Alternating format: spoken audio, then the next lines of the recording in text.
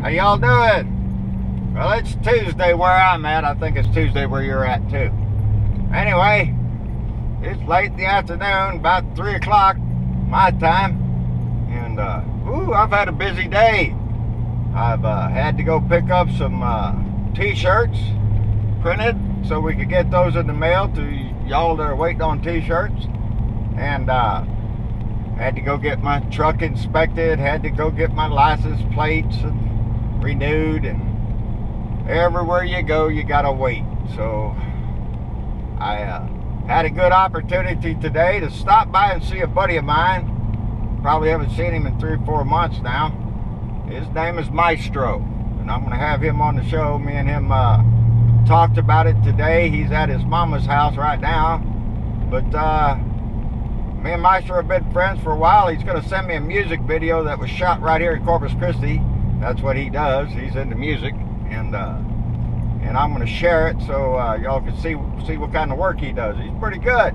Anyway, before I left the house this morning, the talk was all about how the little Donnie Jr. Dick, has got his ass in a sling there, meeting with that Russian lawyer, and taking Jared Kushner and Paul Manafort along, you know, like we was talking about yesterday.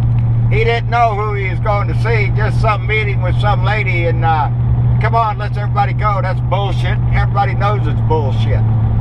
But he tweeted out different stories and shit, and then finally put out, you know what needs to happen with these assholes? They need to put them under oath. Let's put them under the oath. That way they can give their story one time, and we know, well, that's the story we're going to go to. That way they don't get to change it every damn time you turn around. About adoption. Are you shitting me? He has no more interest in adoption than the man in the moon. And that's just bullshit that he's trying to sell. But the mere fact that he agreed to a meeting, because evidently there's some emails out there. There's emails inviting him to the meeting, and the pretense of the meeting is that they have dirt on Hillary Clinton, and it's from the Russian government. I haven't read the whole email yet. I ain't been home. But that's the gist of it. And my immediate thought is, well, why didn't he call the FBI? You have a Russian agent trying to contact you about information on a U.S. citizen. So, you know, best thing to do to everybody would be call the law. Call the law and say, hey, they're trying to do some shit. But he didn't do that. He didn't do that. Neither did Paul Manafort. Neither did Jared Kushner. They all sat in that damn meeting on June 9th and had a nice little discussion, I guess. I'd sure like to hear what was said in there. And if you put enough pressure on one of them old boys, put enough pressure on old Paul Manafort, you threaten his ass with a whole lot of prison time, he'll start singing. And because why would he want to give up his shit just for somebody with the Trump name smeared all over? But oh, look at here. I got a pass on a truck here. Got himself a freaking one of them rebel flag motherfuckers. Asshole. Thinks he's cool, I guess. Got lots of bumper stickers on there. I hate that shit. Tells me there's ignorant people around. And anyway, I just left the post office. Look at here. I got a package. I got a package from Mike and Sue Poole in Yorkshire, England. I haven't opened it yet because I don't open these things until I get home. It's a we thing with Mama. It's not just an I thing. Mama puts in a lot of work into this, and so I don't open the mail unless we're both sitting there ready to take a look at what's inside. But he said they were making something special for me, so I'm really interested to see what it is. And I'm real proud that we have blue dots around the world. It really surprised me when I saw the numbers on the times that my videos have been translated almost 1 million times. That's a pretty big deal to me, man. I'm an old man. I'm way too old to get this. You know, all of a sudden you have that kind of visibility, and whew, humbling, I'm telling you. But I sure enjoy it, and I'm glad we're getting our voice out. And that tells me if that many people out there listening to it, that's that many people out there agreeing with us. And we have a lot of support from around the world, and I'm just tickled to death with that. Well, I sent my letter to Orrin Hatch today, and before I did, I corrected my misspelling. So Orrin is spelled with 2 R's. Damn, when you try to write too fast, you just get it phonetically.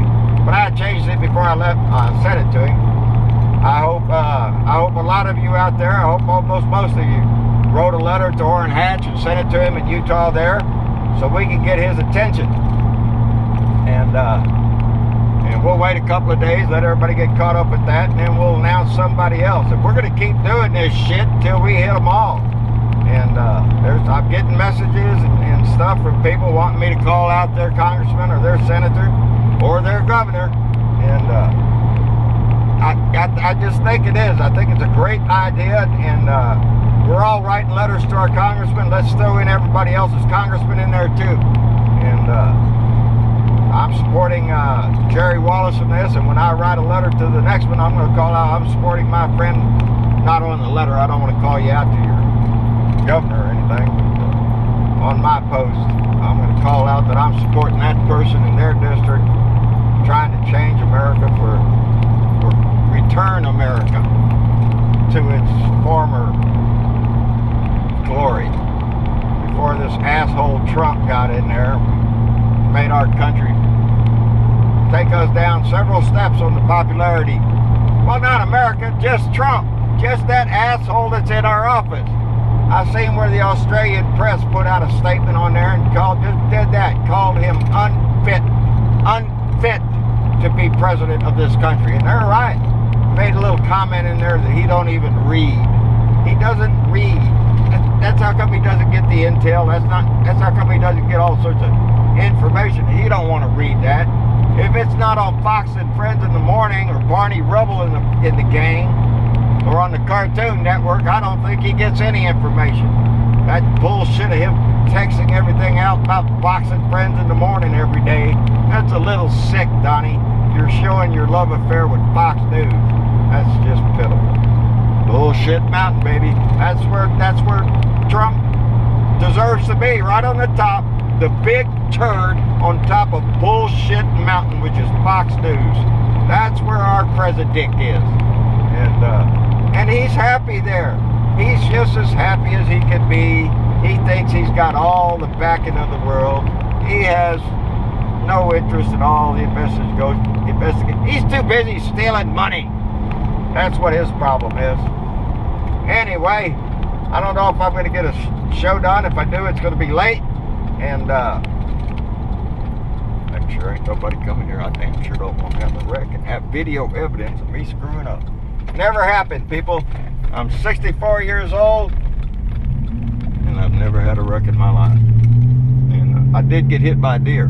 I got hit by the deer, mind you. It was on that side over there, slammed right into the side panel of my truck, and airbags went off everywhere. Scared the crap out of me and my kids. We was on our way to work. We worked together on a construction project one time, and I enjoyed that, ride back and forth to work with my kids. Enjoy watching them all day sweat, and Dad over there having to do a job, but not the job they were doing. And that's good for them. That's good for them. It was a good job. But we were on our way to work, and all of a sudden the airbag goes off. My son screams, and I see this red liquid go everywhere. Well, I didn't know he was drinking a red soda pop in the morning, and I thought it was blood. Buddy, I shut this machine down pretty quick. Anyway, it was a deer. And that's the only time I've ever been in a wreck, and I plan on keeping it that way. People, drive safe everywhere you go. Keep your eye on the road. Mind to your business. You'll have the same result. So, y'all do that, because I like having my friends around. In the meantime, I'm going to let y'all go, because I am getting a little traffic here. A little dump truck up here. We have a lot of trucks that have a tendency to pop out of a side road because they do gravel work around here a lot. And I don't want to pass him and get in front of him because I'm going to turn pretty soon. Anyway, I'll try to get my show up. If I don't, we'll be here tomorrow. And there. He's letting me pass, so we're going to pass him. And that's what they do here. They want you to get around. They don't want you behind them. And we'll give him a little flash with our lights. Tell him, thank you, buddy. We appreciate that. And again, that's what they do here in Texas. Nobody wants to hold anybody up if they can help it. If there's a clear path way ahead of them where they can move over to the shoulder safely, well, that's what they do. And people like me appreciate it. So, y'all take care. I'll see you in a little while. Bye now.